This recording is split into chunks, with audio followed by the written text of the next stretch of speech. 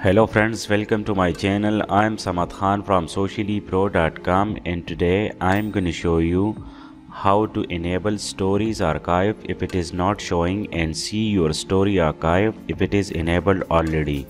So let's get started. So the very first thing you want to do, as always, I am suggesting you guys to update your Facebook application to its latest version, because to avoid any issues while following the mentioned steps.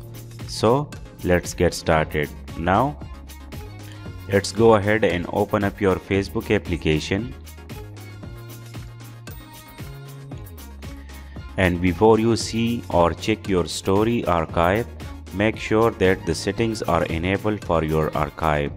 So let's just go ahead and open up the menu, scroll down and tap settings and privacy. Go to settings. On the settings and privacy page, scroll down and under audience and visibility section, as you can see, we have our options stories. So tap on it, and here there is our third option, story archive. Actually it helps you saving your stories automatically after they disappear after 24 hours. So tap the story archive option, and as you can see, you can turn on archive to save your stories automatically after they disappear. Only you can see your story archive. So if it is not showing or if the story archive is not enabled, you can simply enable this toggle and you are good to go.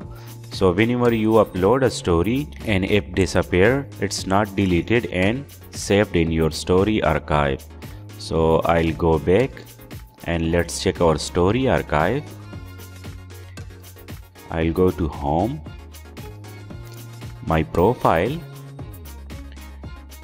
tap the three-dotted button over here, and there is our third option, archive, and as you can see at the top, we have our story archive option. Tap on it and there you go. As you can see, all of my stories are here after they disappear. So here I can tap on the settings icon, and as you can see, I can also enable the story archive settings over here. So this is it for today, guys. This is how you can see your story archive in your Facebook application and enable it if it is not showing your stories.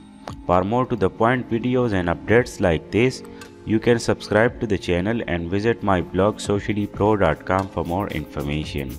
Thanks for watching, guys. Have a great day. Bye bye.